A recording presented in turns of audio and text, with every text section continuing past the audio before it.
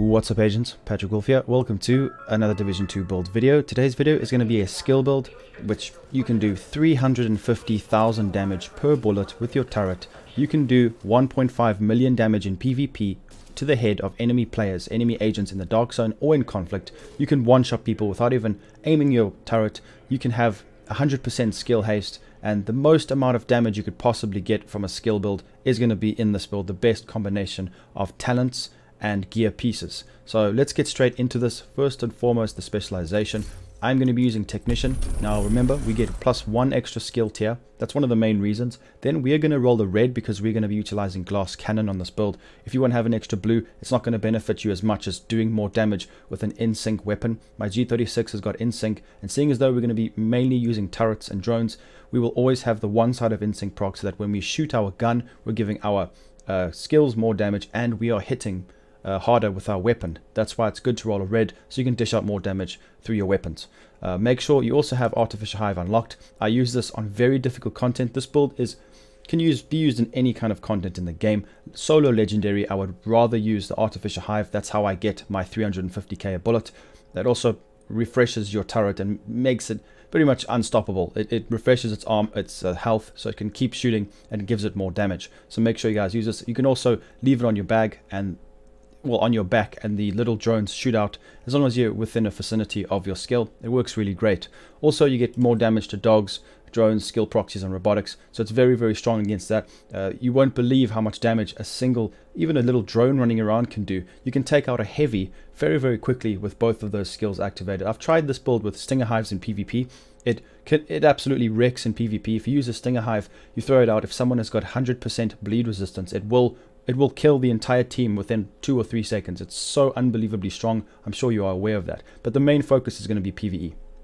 So it doesn't really matter what you use weapon-wise. I would recommend using certain talents I'm going to showcase now. Assault rifle, SMG, it's completely up to you guys. Make sure everything is active. Also Faraday field. You are immune to shock and disruption, which is nice. And you get a 15% bonus while aiming a bonus armor. So let's go through the build itself. So the best way to get the most amount of damage out of gear pieces is 3-piece hardwired. Now the Murakami gives you 10% skill damage. This gives us 15%. So 3-piece hardwired is going to be necessary. +2 Hana U, which gives us skill haste and skill damage. And the backpack talent, perfect combined arms, 30% skill damage, one of the highest. And then glass cannon. Now you don't have to use glass cannon, but it's instant damage all the time. There are other ways you can get the damage up, but I really wanted to try and get the most amount. We're not going to be running around face trading NPCs or players, so glass cannon works with skills if you didn't know. So we can get huge amounts of damage. Let's go through the weapons and then the actual pieces. So the G36 is one of my favorite guns in the game. You can use whatever guns you want really, as long as you have in sync. Hitting an enemy grants 15% skill damage for 5 seconds. So what will happen is your skill, when you shoot an enemy, you're going to be giving your turret 15% skill damage. Now when your turret's doing damage, they work together. And then when using a skill, you get 15% weapon damage. When they're both up, they are doubled. So damage increases are doubled while both buffs are active at the same time.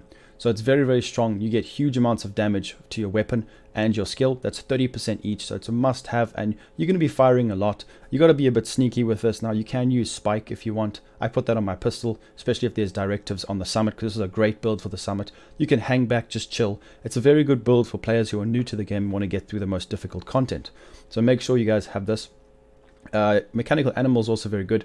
Future perfect. You can get overcharge very quickly, so it's very nice. So make sure you guys get this. You should have got it from the season. If not, you can just roll future perfect on another gun. It's completely up to you. Damage targets out of cover, because you won't believe how much damage you can actually put out with the weapon. It helps you get kills.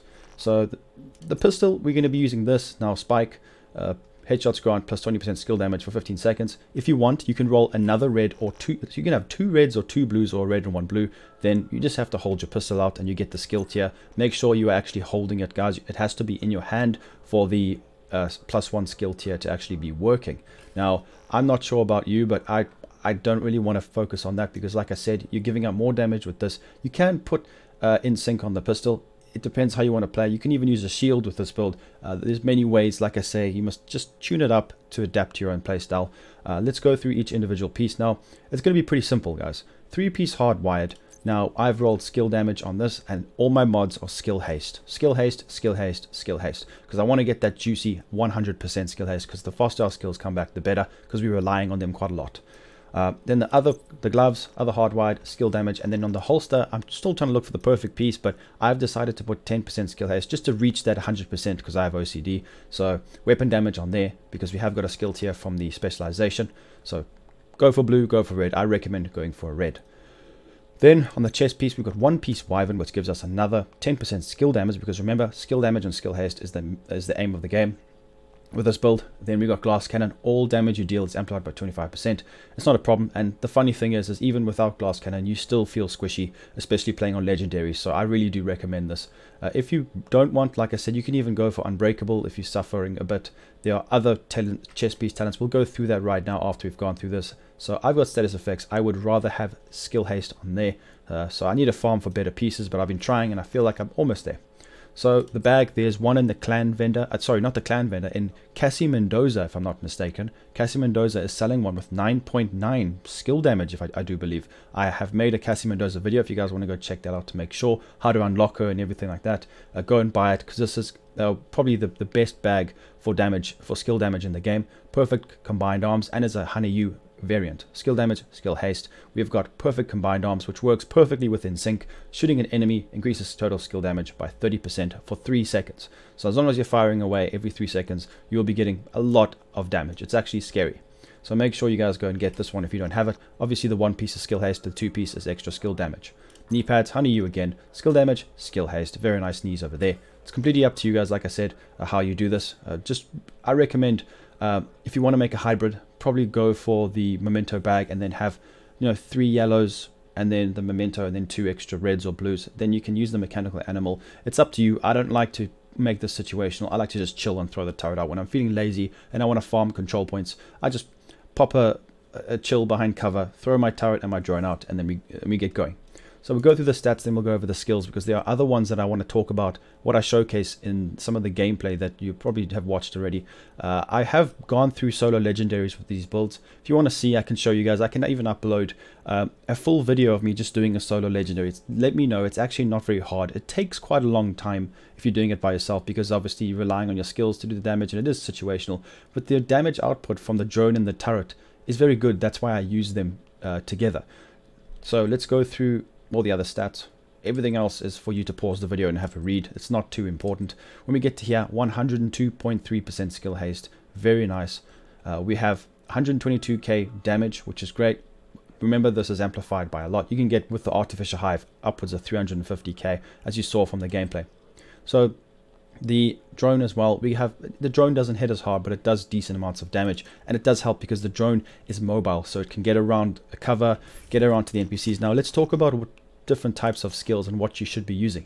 In PvP, this build is absolutely disgusting. If you throw a hive down, it's actually not nice. I don't want to show any gameplay. The PvP damage is 287k. It ruins people. If you throw this into a team, even if the team have got healers and everything, it will obliterate them.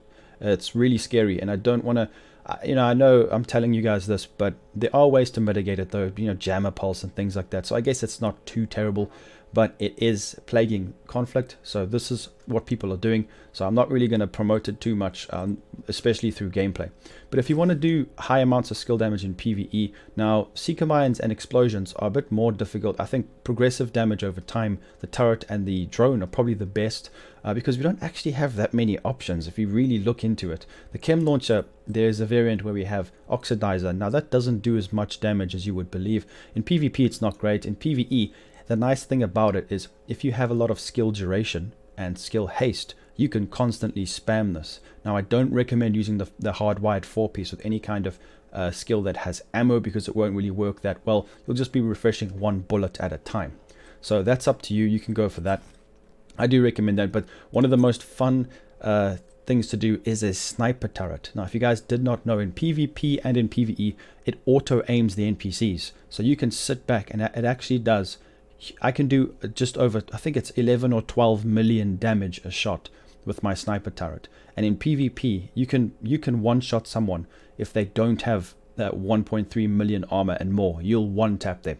So it's scary, even if you don't aim at their head, because if you aim at the head, it goes for a headshot. If you just let it auto aim, you can two-shot someone with any kind of armor. If you have 2 point whatever million armor, I will two-shot you with this. That's why it's so scary in PvP, a build like this, but it is what it is. It's part of the game. As you can see, PvP damage 930,000, and that doesn't count when we proc combined arms and in sync. So it is what it is. You can do huge amounts of damage, and it's really cool because the cooldown is 9 seconds. So you can dish out 15 bullets of 12 million damage to the head, and it just keeps going. So I do recommend giving the sniper turret a try. It's very cool, but progressive damage over time, and to relax, this is probably the best build. One of the best combination of skills. One of my favorite builds to just relax and let them do all the work. It's really nice, but this is going to require you to do a bit more yourself because of the glass cannon and the perfect combined arms. But this is my skill build. I know a lot of you guys wanted to see this, so this is it. I'm bringing out some of the builds that I normally use. This is my go-to, so let me know what you think in the comments. Leave a like, subscribe, and I'll be seeing everybody in the next video. Peace out, agents.